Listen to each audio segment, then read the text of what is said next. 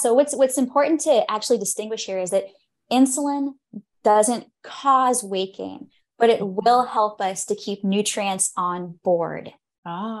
Yes. So certainly it all comes down to calories. Now, people with diabetes, I always remind when I speak, I say people with diabetes are not different from the rest of the population. We still need to know what type of nutrition is right for us. Mm-hmm. We still need to know how many carbohydrates, protein, fat we need as individuals.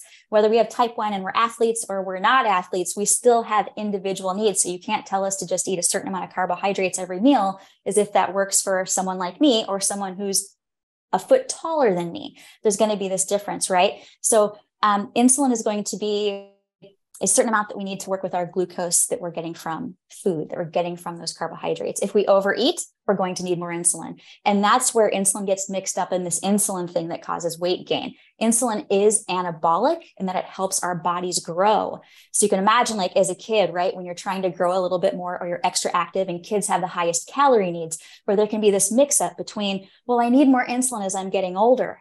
So is the insulin causing me to gain weight? And that's where the confusion comes in, where insulin takes a lot of the blame, where body fat comes into play. And what I needed to learn is that, no, I'm overeating to treat low blood sugars. And then because I'm overeating, my blood sugars are going too high. And now I have to take more insulin to correct that. But in the book, you say that insulin causes the release of ghrelin, which makes us hungry.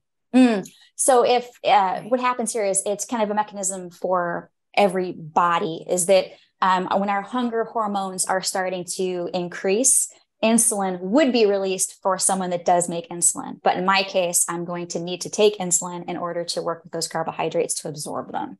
Okay. I see. I've heard a lot of nutritionists say you need to keep your blood sugar. This is not for diabetic per se, but if you keep your blood sugar steady, you will be less apt to store fat. Yeah. Insulin isn't the thing that makes us store fat. Insulin helps glucose move in to unlocking this key to get those molecules in the cell. So yeah, metabolically, I don't know how insulin somehow becomes this thing that makes fat, doesn't make fat. Nutrition, it's going to be fat as storage. It's kind of like calories and grams aren't the same thing. So calories are the unit of energy, right? Where grams are going to be a little something different. So calories, that unit of energy, we are going to end up storing more of that as triglycerides if we overeat. So insulin we're going to have more Ubers. We're going to fire up more insulin molecules to move the glucose. So that I think is where maybe there's some sort of mechanism there where it's easy to confuse that. But of course, you can do a Google search and find a study that says anything.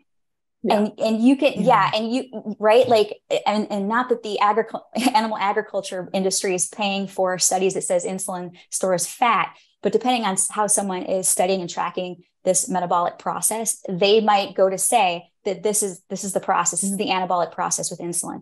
But from the studies that I've looked at and from my knowledge of type 1 diabetes is it's always a much more positive place to stand to say insulin is not the thing that's causing you to gain weight. Overeating is causing you to take more insulin. However, it's the calorie load, just like every normal person, it's the calorie load.